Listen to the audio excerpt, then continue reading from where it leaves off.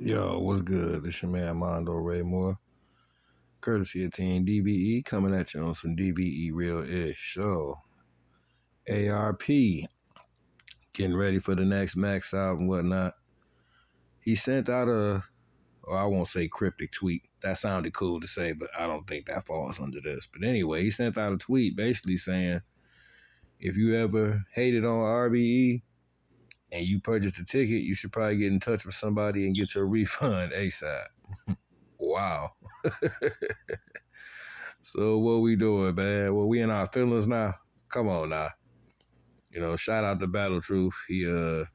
Battle Truth did a good video on this, and I gotta say, I agree with Big Bro wholeheartedly, 100%. I've never hated on RB for the record, but still, at the end of the day, man, this is a business.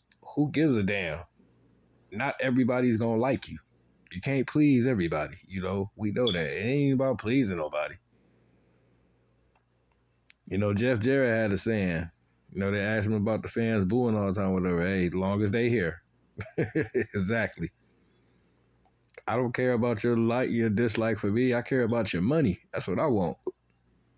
This is a business at the end of the day. Come on now.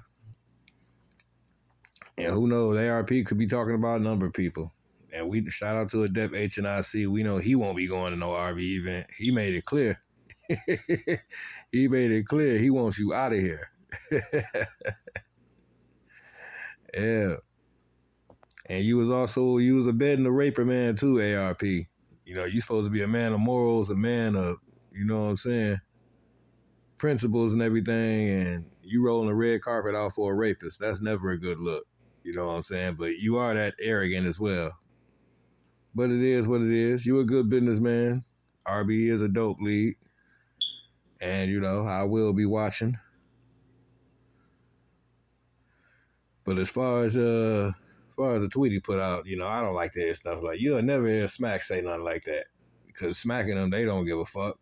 They know motherfuckers don't like them. It is what it is. Spend that money.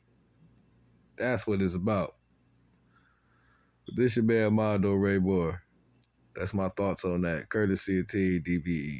DBE real-ish.